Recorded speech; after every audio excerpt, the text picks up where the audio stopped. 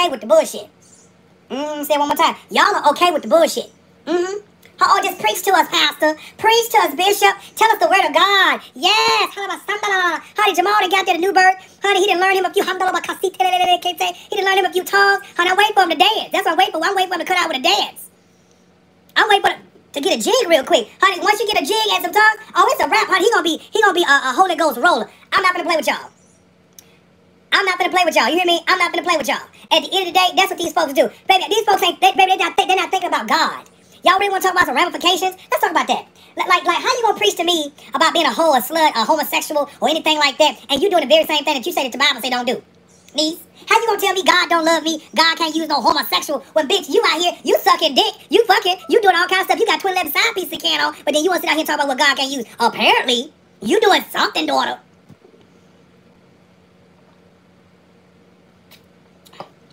You doing something, daughter? What's up, Texas? You doing something, daughter? Baby, at the end of the day, Jamal, John Gray, Brian Carn, Matthew, whoever it is, baby, let me tell y'all, it is mighty funny how these niggas can sit out here and fuck up and y'all take them right back. Oh, don't let them be out with a man. Oh, that's just horrible. That's just horrible. That's just horrible. Y'all go hit that like button. Go ahead, share this video. Go hit that like button. Go share this video. Yep. It is mighty funny. It is mighty funny that John Gray can sleep around on his wife multiple times, have babies on his wife multiple times, and the church still take him back. What fucked up excuse are you gonna have now, sir? Huh? What excuse are you gonna have now? What excuse are you gonna have now, Jamal? You gonna say the devil did it? You gonna say God is using my mistakes? Bitch, just sit your ass down. Sit your punk ass down. God is nowhere in this bullshit. God is nowhere in your wayward dingling. What? God is nowhere in that. God is nowhere in there. You out here making... First of all, you done made your wife look bad, your ex-wife look bad. Well, I don't know, because, honey, whatever. I don't know what to say about Giselle. Honey, y'all probably went to the island. You done probably G's all over her face one good time. She done sucked your dick real good. And you done probably plowed her with that meat and carrying on. And then she went on, about her biz, went on back to Potomac. And you done went on back down there to Atlanta and carrying on. And she come make personal appearances up there at the Atlantas and carrying on. And everybody think, oh, Pastor finna get married. Oh, Pastor finna get married. Oh, please. And baby, they're not finna vote him out. Baby, they're not going to vote him out. They are not going to vote him out. Hear me? They are not going to vote him out. They ain't going to vote him out because they enjoy what he gives. They enjoy what he gives. He gives a good inspirational message. Baby, ain't no grease, oil, Crisco, or anointment. Ain't no olive trees or nothing like that. Baby, he's gifted and talented. He's gifted and talented. And baby, all the while, this is all a show. It's all a show. I'm going to say it again. Yes, yes, yes. To the question that y'all asking, yes. Honey, first of all, here's the thing.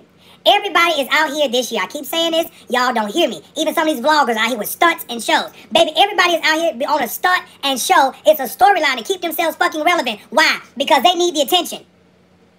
They need the attention. Hello? They need the attention. Good morning, everybody. Good morning. Let me put my cash app up, y'all. They need the attention. Everybody coming out with they either been molested or raped and carrying on. They 50-something years old talking about, how do you want attention? You trying to sell a book. You trying to sell a book. You trying to sell a CD. You trying to sell something. Niece, you not fooling me, daughter? You not. No. Oh, thank you, baby. These lips is out here for the people. See, let me tell you something. This is why I always try to tell people. Baby, it's a sin and a shame that y'all sit out here and y'all rather live a lie than tell the truth. Honey, scratch a lie, find a thief. Baby, let me tell you something. These church folks out here, they fucking and sucking in the church and carrying on, and then they want to sit out here and tell you about what the Lord say, and God is not in this. Bitch, God ain't in you getting that dick that you just got last night. He ain't in that meat you was sucking on last night. Period. Okay, thank you so much, Janice, for the super chat. Thank you, baby. Thank you so much.